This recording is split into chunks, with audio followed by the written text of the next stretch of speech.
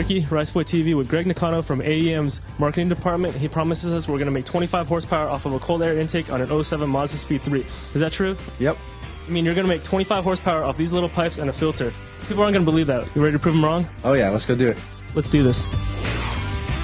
Strapping the car down for the dyno is always dirty work. That's why we sit back and let Nakano do it. In order to keep the car from overheating, we need a high flow fan. Now that the car has been prepped, we're ready for a baseline dyno.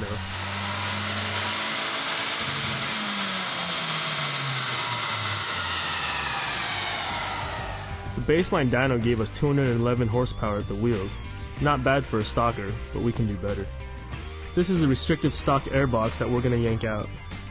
After the car cools down, we need to remove the intercooler cover for more room. Hey, do you look kind of stuck? You want to read the instructions? Nah, I'm okay. You sure? Yeah. Want to read? What step are you on? 4? I believe wrong page. If done properly, the top and bottom air box should come out without any problems. Alright, Greg, you took out that clunky stock air box. What are you going to do with it? I guess we'll just file it away, you know. We have a sneaky suspicion that a lot of our resumes got dumped into that same file. Alright, Greg, we got all the stock stuff out. Ready to dyno? No, we still have to install the cold air. Yeah, I knew that. With the stock air box out, we have plenty of room to work with. So when you first put the hose clamps and everything on, you want to make it all loose. Just make them all snug. That way you can move the pipe around, make sure when everything's in, you can make sure everything's clearanced right.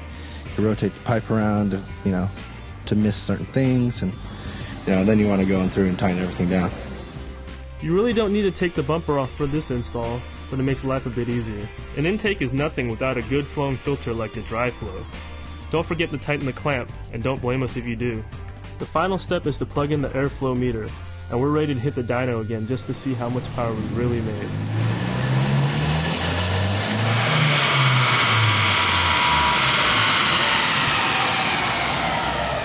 Alright, Greg, that was the final dyno run. You want to explain this chart to us? The red is a stock baseline, and with the AEM intake, it's the green one. So let's bring up the min-max. Stock made 210, with the AEM intake made 238. So that's 28 horsepower. 238.9 horsepower. That's over a 27 horsepower increase at the wheels just off of an intake. You'll definitely feel those gains. How can you afford a Rolex anyways? Pop Docs gave it to me. I got a Timex.